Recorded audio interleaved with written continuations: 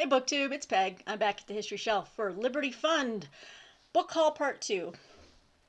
Are you guys as pumped as I am or what? That first video just had my blood pumping, my juices flowing. So, first video we covered the 6-volume set of David Hume's History of England, and then the 8-volume Glasgow edition.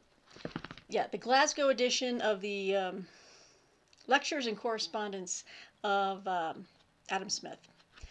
So showed those off, and now I'm going to show you two of my other orders that were smaller, but no less important in many ways. This is another set. Maybe I should have included it in the other video, but didn't want to run too long. So let me just show first, and then I'll talk to you why I got this. This is a 3-volume set in paperback of the collected writings or selected writings of Lord Acton. And they are all edited by J. Rufus Fears. The first book we have here, the green, is the Essays in the Study and Writing of History. And there's the gentleman there. Then we have, oh, this is a very thick book. This is his Essays in Religion, Politics, and Morality. Very sturdily printed. And then finally, as an older gentleman here, we have his Essays in the History of Liberty. Now, I came to this because, well, we've all heard of Lord Acton. He was a politician, 19th century English politician, historian. He's famous for many famous phrases. As they describe on the Lord Acton Institute website, he was one of the most learned Englishmen of his time.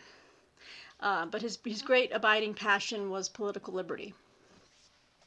And so he wrote history, but with a focus on the importance of being able to be free in a society, and to be an active citizen. And J. Rufus Fears is one of my favorite, he passed away a few years ago, but one of my favorite lecturers on the great courses. So that is how I heard about Lord Acton. Well, I knew about him generally, but when I was listening to some of the history courses that J. Rufus Fears was giving for the great courses, in the introduction to who your instructor is, they would talk about how J. Rufus Fears edited and worked on all of the select writings of Lord Acton. And he would mention sometimes in his lectures, whether he was talking on the ancient Greeks or Romans, but especially then when he was talking about forms of government, that how important his study of Lord Acton was. And he would quote from him pretty liberally.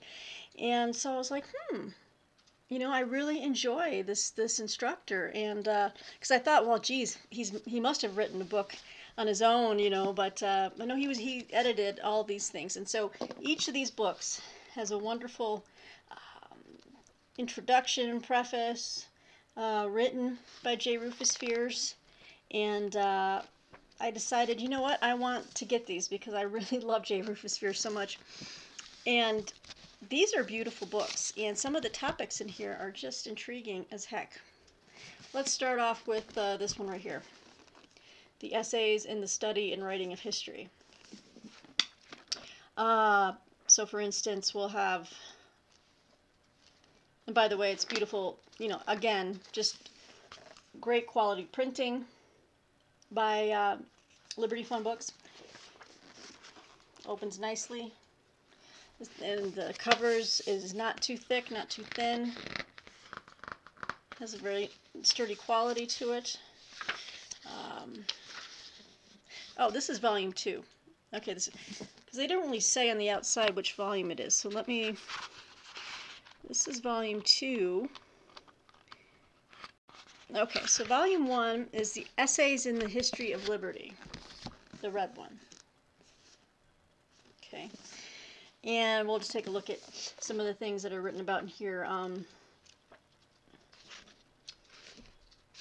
He wrote The History of Freedom and Antiquity, Section 1, The History of Liberty. He's got some reviews, book reviews that he wrote during his time. Section 2 is on the Anglo-American tradition of liberty. Some very interesting essays. He's got an essay on the Puritan Revolution. Oh, this is fabulous. The Rise of the Whigs, the English Revolution, Political Causes of the American Revolution. And he even has one on reports on the Civil War in America, which, as a Civil War buff, I'm really, really looking forward to reading that one.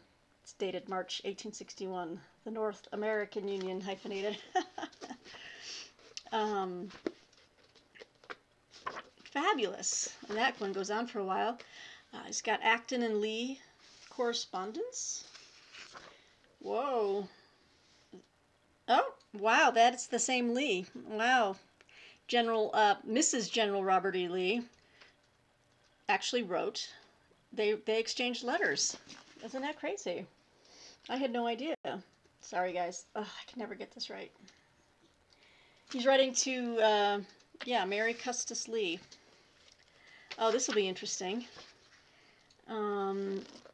He has some more reviews, reports on current events, nationality. Section 3 is Liberty in the Modern Nation State. So these are all his collected writings on the history of liberty. This is fabulous. So that's volume 1. Okay, so then we move into volume 2, which is essays and the study and writing of history. Let's see.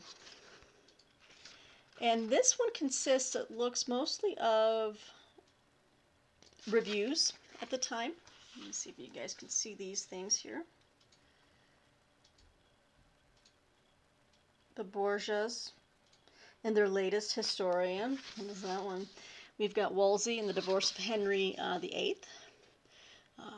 Review of Carlyle's Friedrich II. Mr. Goldwin Smith's Irish History. The Protestant Theory of Persecution. Secret History of Charles II. German Schools of History. This is just the stuff I just eat up. I love it. I can't describe or tell you why I do, but I think many of you out there who have that same type of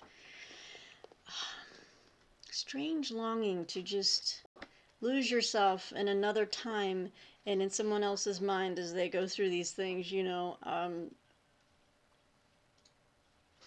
I love it. It just transports you. The Massacre of St. Bartholomew. That was beautifully said. Oh, thank you. Wow, thank you. Review of Leia's History of the Inquisition. So there's some more correspondence in here. Not with Mrs. Lee. That was odd. I'm like, what is Robert E. Lee's wife doing in this book? He talks about Talleyrand's memoirs. So just a jewel. If you just love the not just the grand, but the quotidian of history, this is just a treasure trove of things you can get lost in, and the footnotes, and just you'll discover more that you're going to want to read and learn. So look out. More books. No. And then volume 3 of this set is Essays in Religion, Politics, and Morality. This looks like it's the biggest one of the 3. Wow, this looks. And then again, you know, J. Rufus Fears. Each book he writes a beginning that says the essays in this volume, and he breaks them down and touches on each one, and kind of gives an introduction of sorts, and some contextual notes. And yeah, this is what I love, is that you know, these volumes, the purpose of these editions is to make Acton more accessible to scholars and to the broader public. Yeah, I love that, and it should be. So some of the essays in here, oh, this is interesting, because Lord Acton was English Catholic. Did not know that. This section is on essays and liberal Catholicism. And he writes about the Catholic press, political thoughts on the church, Dollinger and on the temporal power, the Catholic Academy. Ooh, this one's interesting. He writes about Cardinal Wiseman. He writes about ultramontanism. I don't know what that is. I'm going to look that one up. Conflicts with Rome. And then there's a second section, Acton and the Vatican Council. So that's interesting. He, the Pope and the Council, the Vatican Council, that's on page 290. Oh, this is fascinating. So that's section 2. Section 3 is his perspectives on history, religion, and morality, which covers such things as human sacrifice, Buckle's philosophy of history, and review of Cross's George Eliot's life. Section 4 is selections from the Acton legacy. So these are just like 1 or 2 word descriptions like liberty, conscience, the state, power, antiquity, the Middle Ages, the Renaissance, Machiavelli, Whigs, Burke. There's all, see, socialism, politics, public opinion, military service, and Prussia and Germany, and just different topics, and they look like they are just. Let me give you an example. I guess like these are like little blurbs. I guess you'd call these. I'm like. I'm sorry. I'm trying to describe this to you. Selections from the Acton legacy. So, say on. Okay, it looks like it cross-references you to other parts of the book. Like here's Whigs.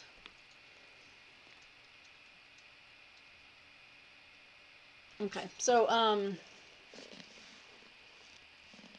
there's something on conscience. So it's beautiful. 3 volumes of just fantastic writing, food for thought. The great minds who have come before, talking about history, talking about philosophy, morality, virtue, beauty, liberty. Beautiful, and I just love the set, and it's paperback, and it's gorgeous. Okay, so the next 2 books I picked up, I'd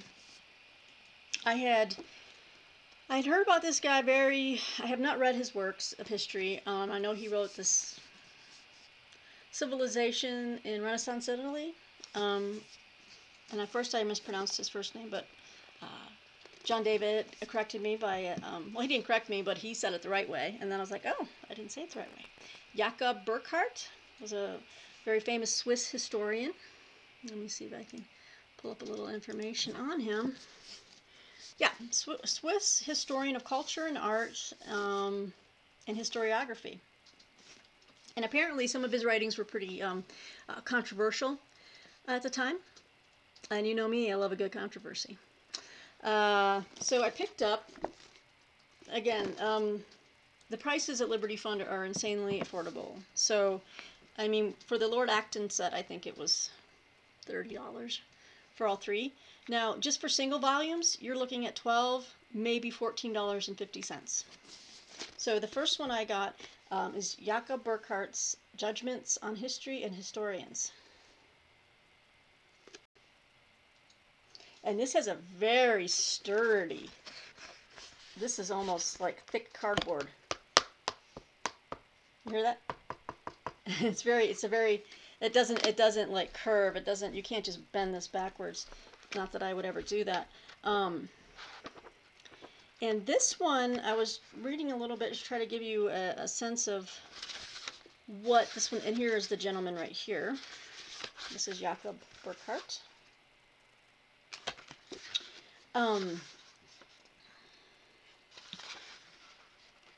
This guy right here, he was a little bit countercultural, at the time at least. Let's see. I love the foreword. It says, readers should beware.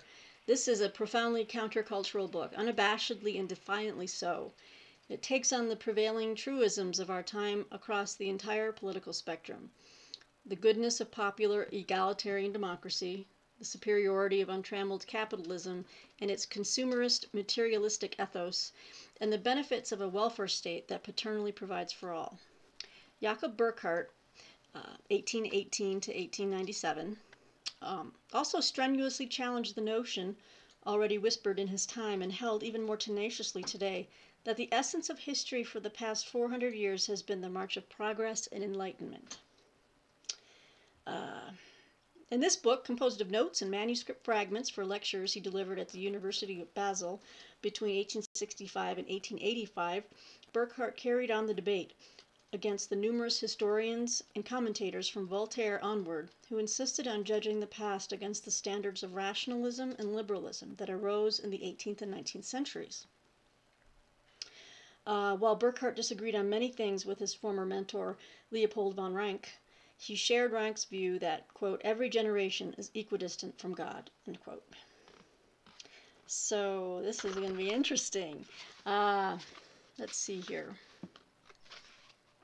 Let's see what kind of article titles he has an essay on antiquity, ancient history and its scope. Then he goes into the Middle Ages.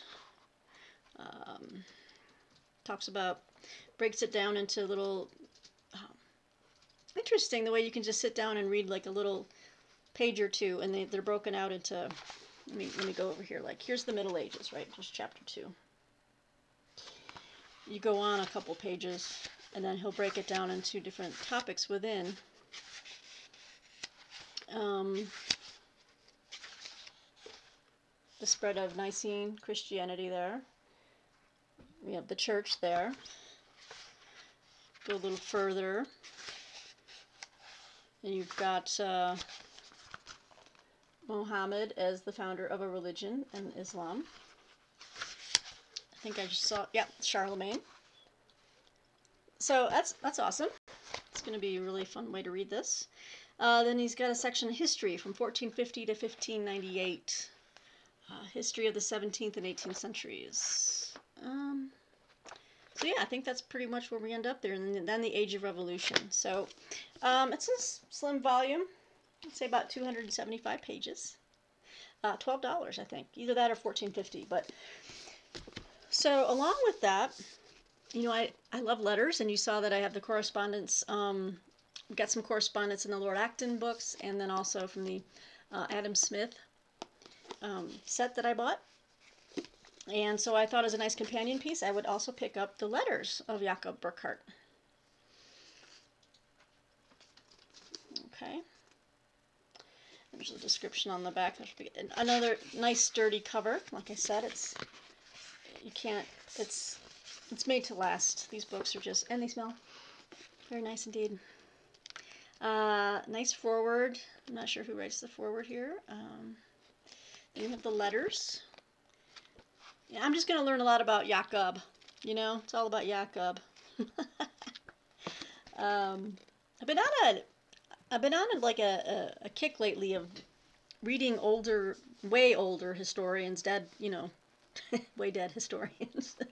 I read a lot of current historians, current new releases in history, but I'm rediscovering the joy of reading writing that is just very much of a certain time and place. And Liberty Fund, these books have been a wonderful find, just so exciting. And I love reading this older writing. It's just beautiful. It's just so refreshing. Let's see. So the letters of Jakob Burckhardt. I'll just read you a real quick thing here. Jakob Burckhardt's correspondence is of primary interest to students of history because of the very nature of the man and his major writings. And Burckhardt was a remarkably private man who believed that contemplation was the key to insight into the nature of man and of history. His approach to the study of history was reflective rather than either systematic or dogmatic. In his letters, he mused on the consequences that he believed awaited a Europe that had given itself over almost wholly to a rationalistic and materialistic view of history and destiny. Thanks, Gidget. Is that what you feel about it? She did it again. Yeah, she'll play when I start talking about these books. So that's Jakob Burckhardt. Gidget? Yeah, you agree with Jakob? No. Maybe she needs dinner. Who knows? Maybe I need dinner. All right. So finally, guys, we'll have to wrap this up so we can feed the hungry masses. On a whim, I decided, after talking with another booktuber, John David, to possibly take a look at this book, which I had purchased a very cheap $5 pocket-sized edition of this book, and it's dense and it's crazy, and I had first heard about it from David Murphy's channel, so thank you, David. And now I think we're going to try to do a read-along of sorts this summer, so possibly June, I think. Although John wants me to read the first 50 pages and tell me if I still want to do it. And that is Ludwig von Mises' Human Action, a Treatise on Economics, Volume 1. So, again, I had a pocket-sized edition with print that was just like, you know, crazy tiny, about to give me just a headache even looking at it. And they had a 4-volume set on Liberty Fund for cheap. Some of these are, the other 3 are still wrapped in the plastic, but yeah. So these are more manageable. You know, they're skinny, so I feel like I can tackle them, and not some 800,000 page little pocket-sized edition, which was $5. So I'll just donate that to someone if they want it. You know what's funny is I have another book by Ludwig von Mises in this Liberty Fund edition. Oh gosh, where is it?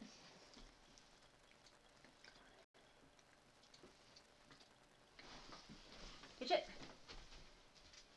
I think that's a Liberty Fund. Yes, I do. I have his huge book on socialism. So this is actually going to make a nice, you know, set. I've got all going the Austrian school over here. Yeah, I thought, let's just really blow my mind this summer.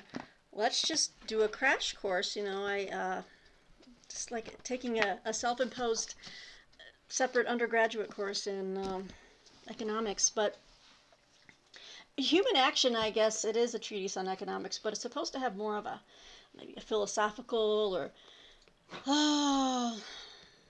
well, let me just read this to you real quick. In Human Action, Mises explains complex market phenomena as, quote, the outcomes of countless conscious, purposive actions, choices, and preferences of individuals, each of whom was trying as best as he or she could, under the circumstances, to attain various wants and ends and to avoid undesired consequences, end quote, according to Bettina Bien-Greaves in her foreword to this volume. These individual choices are the ultimate regulators of the market, determining supply and demand, prices, and, in the end, profit and loss. Although governments can attempt to set prices, individual actions will have the final say through competitive bids for money and products and services. Thus, Mises presents economics as part of a larger science of human action, one that has discovered regularity in the sequence and interdependence of market phenomena. Mises defends this science against methodological criticisms from those in, quote, hard sciences and ideological criticisms from proponents of Marxism and socialism. He asserts that the tremendous progress in technology and the consequent increase in wealth and general welfare in the last 2 centuries are the direct result of liberal policies based on free market economic teachings. In addition, Mises explains the futility and counterproductiveness of government attempts to equalize all people's circumstances. Quote, men are born unequal, and it is precisely their inequality that generates social cooperation and civilization, end quote. Fascinating. So, Human Action in 4 volumes. It's volume 2. They all have the same description on the back, so it's just broken down so that you're not so overwhelmed. And as an added benefit to my learning, I had actually purchased this directly from the Mises Institute bookstore. This is Human Action Study Guide by Robert P. Murphy, a guided tutorial of Ludwig von Mises' classic work. Now, someone please tell me if I'm saying it right. Now I'm wondering, is it Mises or Mises? Von Mises. I'm sure David or someone else will tell me. Anyway, it's a neat little, it was $15, and I just thought if I was going to try to do this on my own, at first I was going to do this on my own. And then John indicated he would like to try it because he is a physics and philosophy major. So he loves this kind of stuff. And yeah, so it's got like chapter summaries, the revolt against reason. Woo! It has some questions, why it matters. Anyway, so this will go along with this study, along with what I'm going to learn from just feedback from John and David, hopefully. We're going to try to do this. You know, I know that David said he was wanting to reread this sometime this year. Now's the time. Now's the time to be bold and brave. Whew. I'm talking to myself, trying to pump myself up for this. Okay, guys, so that concludes the Liberty Fund books that I have thus far. I can't recommend these enough if you are interested in learning more about history, the history of political thought, economics, philosophy in general. Check out their catalog. They are now breaking out. The Liberty Fund just recently sent out an email saying that they've created separate subject catalogs so that you don't have to, you know, try to flip through 100 pages of all this. You know, if you're only interested in history, they've got a limited PDF catalog you can browse. If you're only interested in economics, they have that.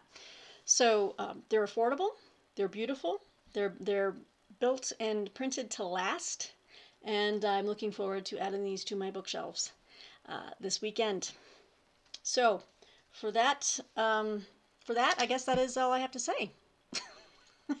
I need to go feed some dogs now. Thanks for hanging out with me, guys. Thanks for commenting. I look forward to hearing any of your thoughts below. And thanks to all my new subscribers and everyone who's been with me thus far in this journey. I look forward to making some more this weekend. I've got some book tags to catch up on, and a wrap up, maybe a April wrap up or a beginning of the month of May TBR. Lots of things to talk about. All right, guys, until then, happy reading. Take care, be safe, be well. We'll talk to you soon. Bye.